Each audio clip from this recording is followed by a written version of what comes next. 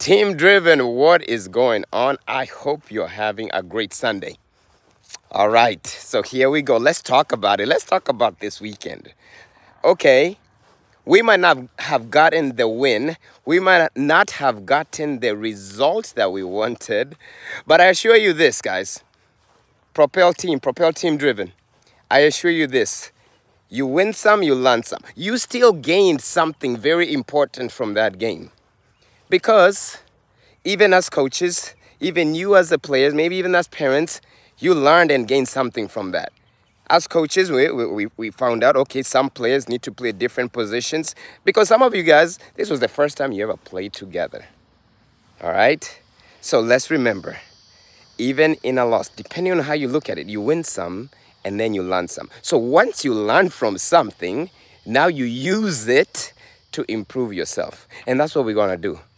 Coach Danilo is so fired up about this team. I wish you knew all the things that he's talking to me about it in the background.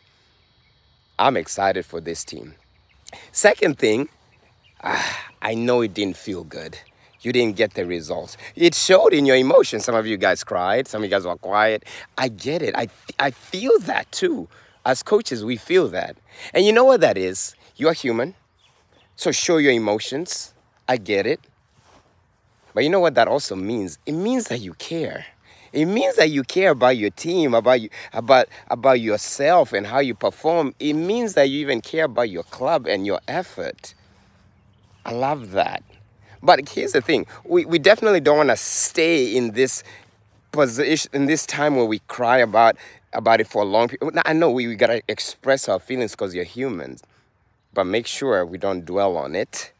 Let's learn from it because you care about it. And we learned. Now, what we're going to do? We're going to get in practice. We're going to train together as a team. As a team. We're going to lift each other up. We're going to learn that possession-based.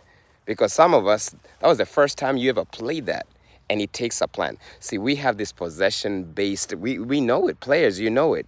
And it's our plan. Because when you don't plan, you plan to fail. So tomorrow, 7 o'clock p.m., we're going to be training as a team. We're going to learn from it because we care.